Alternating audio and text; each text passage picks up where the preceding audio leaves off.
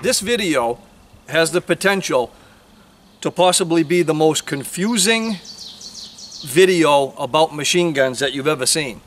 If you stick with me, it also has the potential to be the most enlightening video on how to own machine guns that you've ever seen.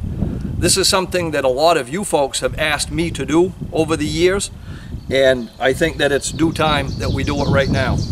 Let's all get up to speed on machine guns, how you can own one of these, what the process is, which ones we can't own, and how to look at a table full of firearms that, depending on how you own it, could either be a nice collection or a potential felony.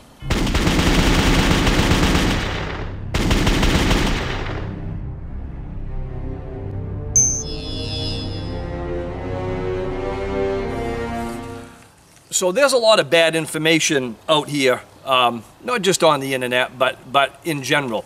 You find it in gun shops, you find it at gun shows, everywhere, pertaining to the ownership of machine guns. And it's done nothing but become more confusing in years past. So let's start at the beginning, and so we're all on the same page. Machine gun ownership is not illegal in the United States.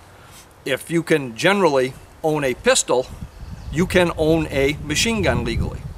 Now, the hitch is, as of May 19th, 1986, Congress banned the new manufacture of machine guns for individual ownership.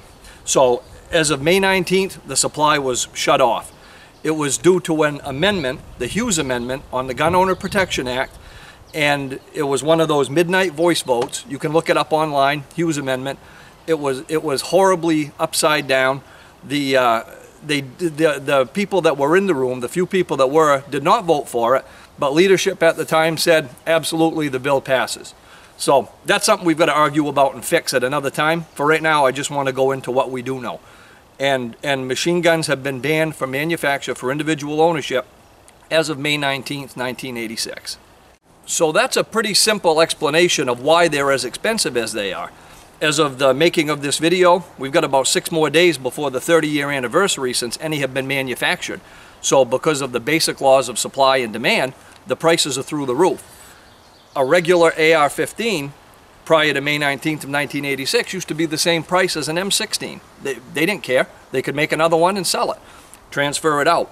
Because the inventory is closed off, we're dealing with a finite inventory and an infinite amount of interest, so the prices have nowhere to go but up. In regards to federal law, there is no machine gun license, there is no machine gun permit. What there is a transfer. When you purchase a machine gun, the title to it, just like an automobile, is transferred to you. The title fee is $200, and that's the part that most people confuse for a license or a permit, but it is not. It's nothing that you have to renew every year. You're not transferring the title every year, you only do it once. You don't have to let anyone into your home to inspect your firearms. Nobody cares you have them. They're your legally owned firearms. So there are not problems with giving up our Fourth Amendment. There are not continued licensing fees that we have to follow along. It's just a title transfer. Now, where it gets confusing, and I absolutely understand the confusion, is when some dub like me introduces a new firearm that you and I both know has only been manufactured for months, and I'm shooting it full auto. Now, there are a few different ways that we can do that. There are sears and conversion devices that are registered as transferable machine guns. They were manufactured and registered before May 19th of 1986. These transfer just like any other machine gun. And then it doesn't matter, as long as it's in the same firearms family, it doesn't matter what you use for a host for this conversion device. Like I'll use quite often a POF USA P416. These were not made prior to 1986, but the sear inside, as long as you have one of those, you can buy one that was manufactured yesterday and use that sear, and this is no more than the host legally. So that should help clear up a little bit of confusion. Now these conversion devices and these sears are just as expensive as any other machine gun. Their numbers were locked off too. They're actually included in the number of machine guns that are available for transfer. So there are no inexpensive ways left. Everything is very, very expensive if you want to own one. Something else that adds to the confusion is the existence of what are classified as post-86 dealer samples. That is when a licensed machine gun manufacturer makes a new machine gun to demonstrate to the military, to law enforcement, to government entities, this new design. That is not illegal. Somebody that's licensed as an NFA dealer or manufacturer can still have machine guns that were manufactured after May 19th of 1986. The caveat is you have to keep that license up. It has to be a current license.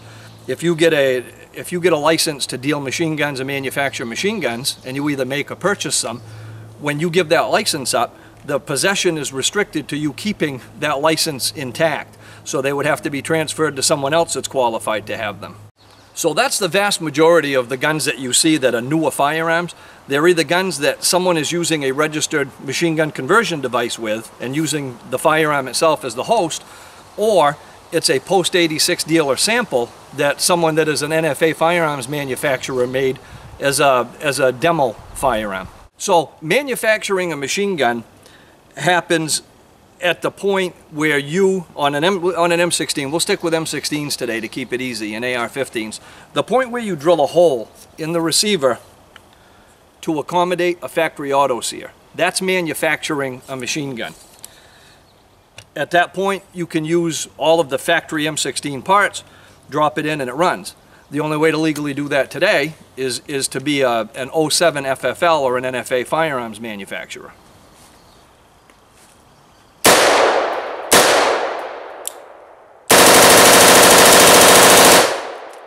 With a drop-in auto sear, that works exactly like the factory sear that we've gotten to know with the military firearms works, without having to drill a hole in the receiver. Because even if you had one of those drop-in auto sears, you still couldn't drill a hole in the receiver, because that would be manufacturing a new machine gun under their guidelines. So the auto sear actually drops in the receiver, and it has a pivot pin that's held in place with the rear takedown lug from the upper receiver once it's sitting inside, and it pivots just like the factory sear does without having to drill the hole. The drop-in works the same as the factory sear does.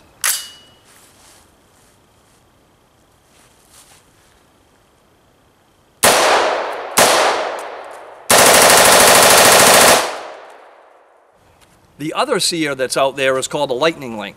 And the lightning link looks more like a little paddle or a can opener. That slides into the receiver and has a separate paddle that comes up the rear of that takedown lug and works in conjunction with a semi-auto parts kit. If there are any full auto parts in it, it won't work at all. It's meant to be used with a semi-auto parts kit only. And those are just as expensive as a registered receiver or a drop-in auto sear at this point. Everything is a ridiculous amount of money. There are no easy ways to get involved financially anymore. So what do we have for options? Well, you'll notice Slide Fire Industries several years ago came out with a bump stock. There are a few other companies that have come up with offerings in the meantime, but they all work on the same principle. And you might ask why those are legal, and it's because the definition of a machine gun is a firearm that fires more than one round with a single pull of the trigger. The Slide Fire stock and all of its recent configurations requires a separate pull of the trigger for each round to be fired. And if you look at it in slow motion, when somebody's using one, even though it outwardly sounds like a machine gun and the downrange effect is pretty much the same, the rifle is sliding back and forth inside of that stock, and there is a separate trigger pull for each round being fired. I know it sounds ridiculous. I don't make the rules. I'm just helping to explain what they are.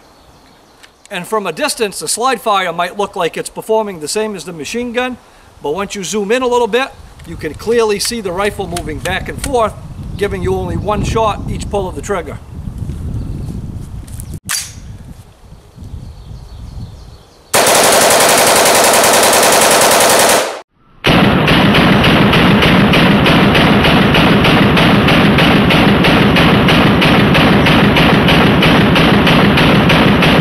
So I hope that helps to explain a little bit of the confusion away from the things that you might see online or read in magazine articles where it's not explained from the beginning all of the time. Sometimes we assume that everybody's kind of in tune with this stuff as much as we are, and we've all got our things that we really follow close and track on, and it's good to share that information.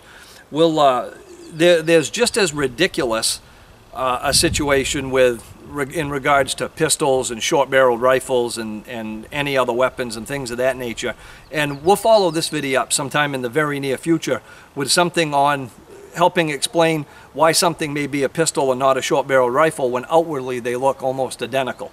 But we'll save that for another time very soon. So I hope you enjoyed this quick video to help explain a little bit about the things that you see in print and online, and they make a little bit more sense now. If you did, please click like, share us with your friends in your vast social media universe, subscribe to the channel if you don't already, and until next time, have fun and be safe.